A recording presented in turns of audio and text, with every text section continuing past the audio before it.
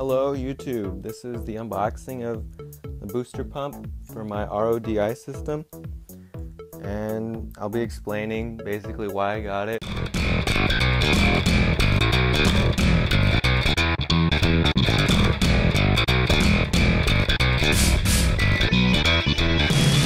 So here we got the Smart Buddy booster pump.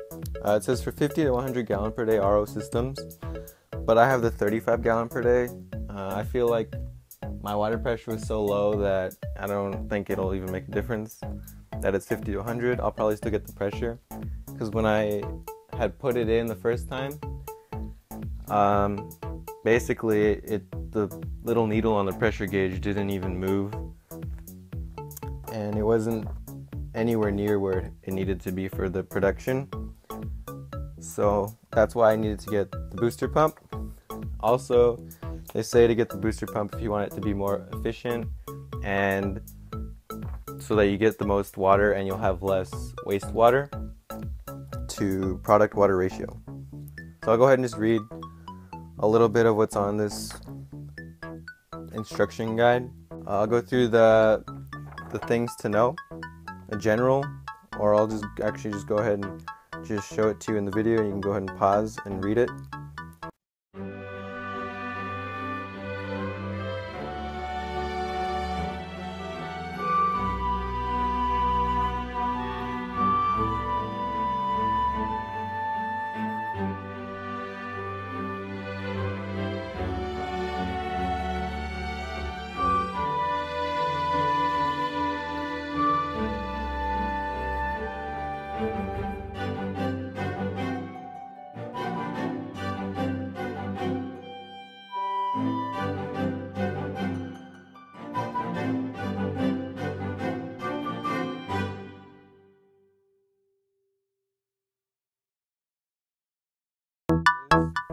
The Smart Buddy booster pump.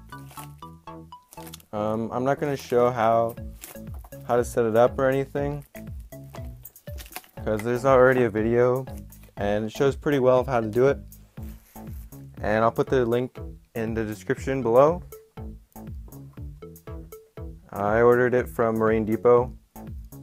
Everything that I've got purchased so far has been from Marine Depot. That's the end of the video for the booster pump.